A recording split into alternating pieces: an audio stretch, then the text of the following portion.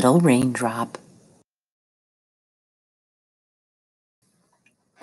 Clara the little raindrop landed in the jungle at night. She slept on a leaf. She woke up in the morning. "Where am I?" she asked. "Hello, I am a leaf named Spring. You are in the jungle," said the leaf.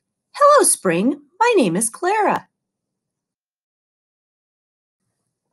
"How did you get here?" asked the big jungle tree. Clara closed her eyes and remembered clouds and thunder. "I think I came in on a cloud." "Are you a leaf too?" asked Clara. "No, I am a tree," the tree answered and laughed. "I have many leaves." When the tree laughed, Spring came loose. Clara and Spring fell toward the ground. They landed in a puddle. Splash! Once on the ground, Clara could see other raindrops in the puddle. They were all happy to see her. "Hello, what's your name?" asked one of them. "My name is Clara. I came here on a cloud," she answered. "Me too," said a big raindrop. "And me," said a little raindrop. "And now what are we going to do?" cried Clara. "We have to wait for more raindrops. Then we will travel down toward the river and the sea," said a raindrop. Clara had never seen the sea. She now sat on a stick to rest. She had just shut her eyes when, boom, she heard a loud thunderclap. More raindrops began to fall in the puddle. They all smiled and said hello to one another. All the raindrops went toward the river.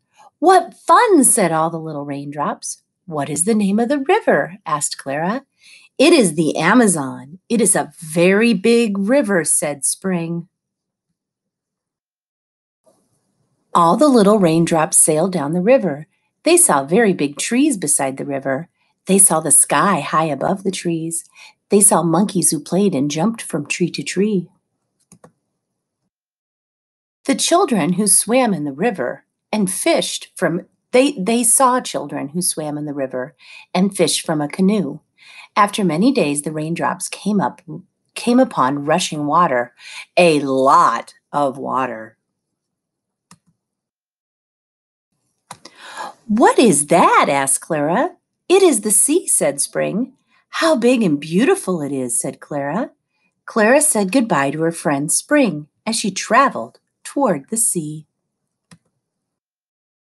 Clara found a friend in the sea. "Hello, I'm Clara," she said to her new friend, a little seahorse.